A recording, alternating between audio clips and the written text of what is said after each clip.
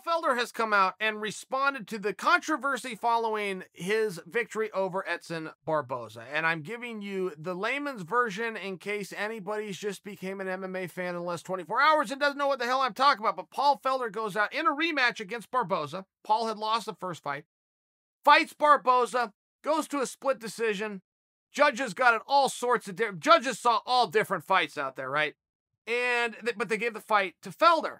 Barboza's team, so convinced that that was the wrong call, and they happen to be right, it was the wrong call.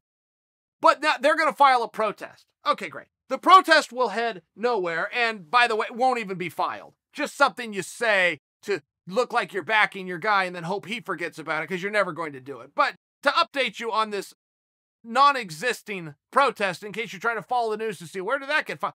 Didn't get filed, not going to get filed. Wouldn't work that way, shouldn't be filed in the first place.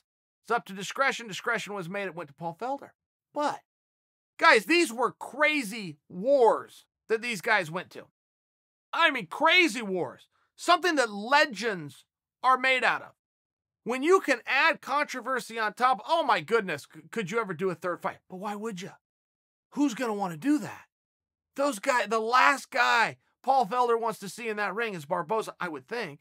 The last guy Barboza wants to see in that ring is the guy he hit with everything who wouldn't go away. His name's Paul Felder, I would think. Paul Felder comes out, his crazy ass says, yeah, I'll do the fight again on one condition. It's got to be a main event.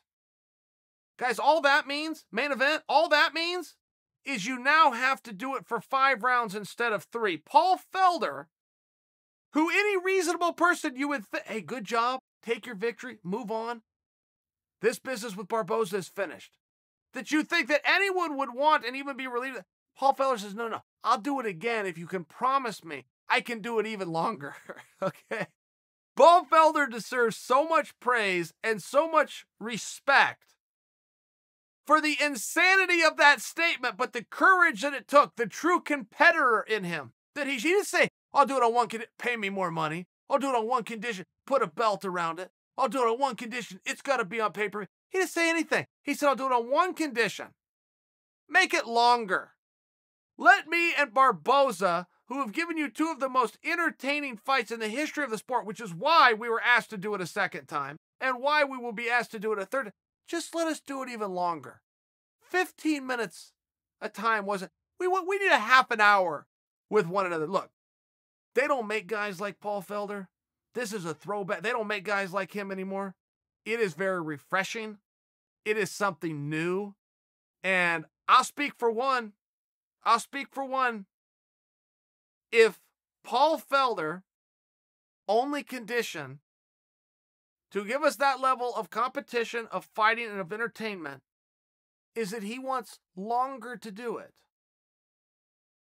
I'm in.